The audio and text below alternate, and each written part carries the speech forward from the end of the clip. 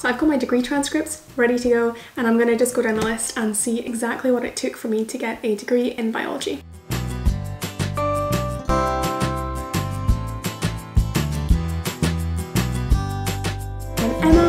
I have a degree in biology, so I thought it would be fun today if I dug out my old degree transcripts, resurrect some memories of all of the different modules, and let you know exactly what it took to get a degree. Okay, so autumn of 2014, I had just moved into Dundee. I knew absolutely no one in the city.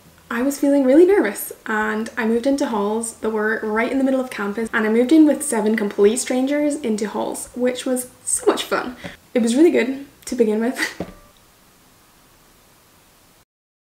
And Dundee is quite a small campus, so I could get to any class within like 10 minutes. And the union was really close by, so I could get to and from a night out within like a 1-minute run in heels. It was good. So in the first term of uni, I had 4 modules. 2 were lectures and 2 were labs. My first class was the early years, which was basically evolution from the top.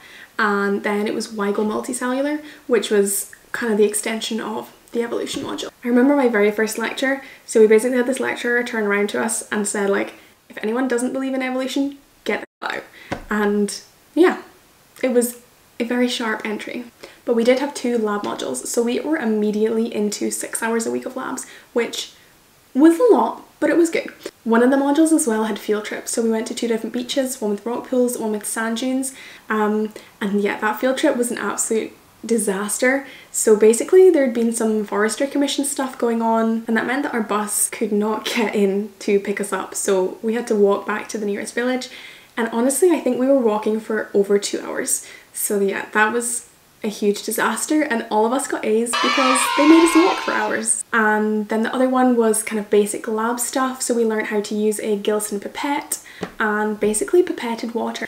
And I also had one optional module which I chose to do a creative writing one. It was called the Poison Pen, and it was basically write your own Agatha Christie story and make it scientifically accurate. So yeah, it was pretty fun. Then in the second semester of first year, we got to do more lab work where they actually let us do some cool science. So I did my first PCR and I ran my first gel. So I have no idea what I ran on the gel, but I've dug out the first gel that I ever did. Super proud. And at this point, it also looks like I got introduced to our studio. So I've dug out my first uni presentation, and wow, it looks terrible. There is no title. The title of each slide seems to be on the bottom rather than on the top. Oh, the font gets even smaller here. And then a bunch of uncentered references, one of which is a YouTube video, so I'm not sure how scientific that is, but I don't know. I mean, YouTube reviews did get me through my undergraduate degree. I'm not sure that citing them on a graded PowerPoint is particularly clever. And my grades were looking really good at the end of first year, so I passed everything. I moved out of halls and I bought a one-way ticket to Barcelona. So I spent the summer of 2015 working in summer camps for kids, teaching them English, which was really fun. Then I came back and went straight into second year of uni. So in second year, the modules were very deceiving. So the module called The Evolution of Modern Life, it was a lie. It was full statistics. I don't know how they got the name of that. It was full RStudio, which is that coding-based statistics software, very unfriendly, but completely free, so I think that's why they used it. And it was in lecture form. The exam was good. I think I did well in the exam, but I feel like teaching statistics in a lecture hall is not ideal. So the next module was the gene and the cell, which was DNA, mitosis, meiosis, transcription, translation, and this is where I started learning things that were really useful. So we were also still doing 2 labs a week, which was 6 hours, and these started getting slightly more fun at this point. So we did a forensics lab, which was cool. We had like fingerprints on beer mats, and we were looking at hair under the microscope to try and solve some crime. And for my optional module, I took bio, inorganic and organic chemistry. We did learn how to use some cool softwares like ChemDraw. So I still thought at this point I really loved chemistry, but I think I took this module because there was no exam at the end of it, which was a good plan because I got a really high mark in it. And then for the second semester of second year, this is where the 2 different degree options came forward. So there was biomedical sciences and there was biological sciences. And I was on the stream for biomedical because I was based for a pharmacology degree, but as soon as we started this, I realised that I wanted to switch. And everyone had to do the 2 core, and then we were allowed to split later. So for the biomedical core, we did some neuroscience, some respiration, some cardiovascular stuff. And then in the biological stuff, we had immunology, virology, microbiology, and this was much more up my street. I got super excited when I started studying immunology. So then I signed myself over, and it was actually really easy. I knew a lot of people who came into uni to study one thing, and then they just changed the modules so that they were studying another thing. But I did beat myself up about it. I thought that because I'd gone in to study one thing, if I didn't study exactly that, then I would be disappointing people, but honestly, that was complete insanity. So I'm really glad that I just chose what I enjoyed studying. And then towards the end of second year, we started doing some really cool synthetic biology labs. So we worked with fluorescent proteins for the first time. We were trying to make some fluorescent bacteria, and we didn't manage it, my group, but anyway, we still got this really cool picture, and I was so proud of making this. Some other people had drawn pictures and stuff, but we just wrote CFP for cyan fluorescent protein, and it was the coolest thing we had ever done in the lab. I was so pleased with myself. And from January onwards of second year, I had started applying for a bunch of summer internships. So I got accepted for a summer scholarship from my uni where they would pay me to go into lab for 8 weeks. And someone luckily took me in their lab. I was completely useless. Like, I was beyond useless in this lab for the first week, but it gave me so much experience. It was really, really useful. That was a really fun summer, getting into a research lab for the first time. And then I went back into classes to start for third year. And third year was the toughest year of my uni degree.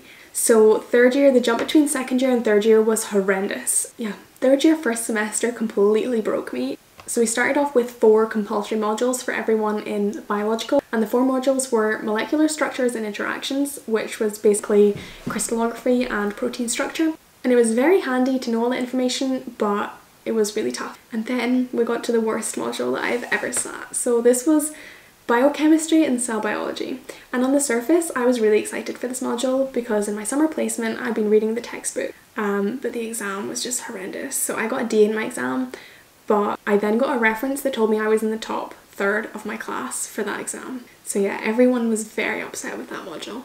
And the worst part of it was the other component to that module was a group YouTube video. There was one girl in our group who basically had to edit the whole video, and that was hours of work, and everyone else could just kind of, you know, turn up and chit chat and film a little bit here and there. Yeah, that was a terrible assignment. But because third year first semester was so hard, I did actually learn how to use voice recording software on my phone, and I just voice recorded every single lecture. And I also started taking really good notes on my laptop. So I started using OneNote, which was really good. You can basically shimmy it down into your different projects and then your different lectures. But yeah, third year first semester was the absolute worst. I had 3 public breakdowns. I made good use of the library. I hardly saw any daylight in winter, and it was horrendous. Yeah. And because everything in third year first semester was compulsory, there was absolutely no slack. But the second half of third year got a little bit better because all of the classes were then optional. So I chose to study cell signaling, which was super handy. Basically all of my classes were helped by having studied cell signaling, and immunology, which was so interesting to me. That was my favourite class. I also did a practical project which was trying to clone more colour pigment genes into different organisms.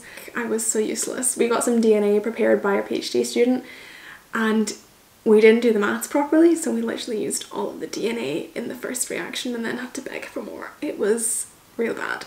Well, I basically spent 10 weeks doing PCRs and nothing worked. And then we looked back at the first and there was like a really faint band there. So that was soul destroying. And then my 4th optional module was basically cancer biology prerequisite. So it was called Cell Proliferation and Survival Mechanisms in Underlying Disease. An absolute mouthful. Basically, it was just cancer biology. It was a brand new module, so they hadn't quite figured out how to assess us, and the exam was super lax. So they basically gave us 10 attempts at an online exam that was open book. And yeah, everyone did really well in the exam and everyone loved it. So in the summer of 2017, I had my 2nd lab placement, which was so helpful. I actually feel like I understood what was going on in the lab this time, and the lab that I did that summer placement in, they actually agreed to take me on for my honours project, so that was super great. I kind of knew where things were and knew a little bit about the project and the lab beforehand. And then I went into my 4th years. So the first 3 years of my uni were for Bachelor's of Science, and then the 4th year was the honours year. So in my 4th year, I did my honours project in a lab. And the way that my uni did it was really great. So we basically had the first semester 10 weeks of solid 9 to 5, or however long you want it to work, 9 to 9 labs. And then in the second semester, we had taught classes again. So the first semester in my lab, I absolutely loved my honours project. It was so much fun. and I think we got a lot more done being able to work in the lab full time and not have to nip out to lectures all the time. And then December of 4th year came and it was pure hell. So I had posters to hand in, I had presentations to do, I had a general exam which they'd given you the questions in advance to study for, but still it was a lot to study for. At the same time I was applying for a bunch of PhD projects, and then to top it all off I had to write a thesis which was due at the start of January. So yeah, December of honours year was absolute hell. But I did it all. I got a prize in my poster, which was so fun. I think my tip for posters is don't just make the poster, you kind of need to have a speech to go along with it and introduce it as like a, hey, do you want a minute to read through or should I talk you through? Everyone should be talked through your poster because no one actually wants to stand and read a poster. But yeah, I really enjoyed presenting my honours project, and my thesis got sent away in good time. I did have a blip. I was submitting at like 5 minutes to the deadline, and then I read through and I realised that half of my images were missing. So I had a panic email to the supervisor to resubmit. So that was stressful to get my honours project in, but I did it. And I don't think I had a single day's break in the whole of 4th year until like April. Yeah, I was mad. And then after January, so I had 2 classes for 5 weeks, and then I had another 2 classes for 5 weeks. I don't know why they did it like that, but it worked out fine. So the classes that I chose in 4th year were advanced cell signalling, and advanced cell signalling was a super good class. The exam as well was really nice. I think they had 3 different lecturers, and you knew there was going to be a question from each of the 3 lecturers, but you only had to answer 2. So I only actually studied 2 of the things, which was really nice. I did advanced immunology, which was amazing.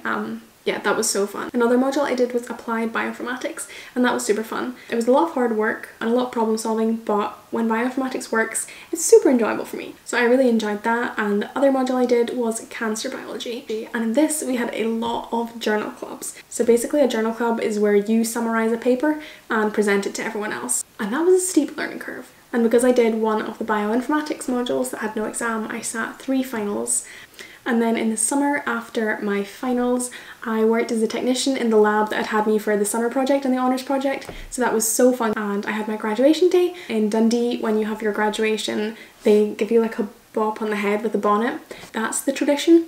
I didn't ask questions. Also, on the day that I graduated, so did Gary Lightbody, the guy from Snow Patrol. Although when they were just about to bring him up on stage for a speech, he'd actually run off to the toilet. So we had to wait on him for like 2 minutes to come back in, and he was so embarrassed. And there was someone who graduated with a guide dog, so their guide dog got a little bop on the head. So my graduation was super fun, and then I jumped straight in to doing a PhD.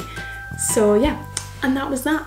4 years of a biology degree at Dundee Uni was complete. If you enjoyed this video, then feel free to stick around and subscribe. I'm currently wading my way through doing a PhD and make videos on science, and I will see you in the next video. Bye!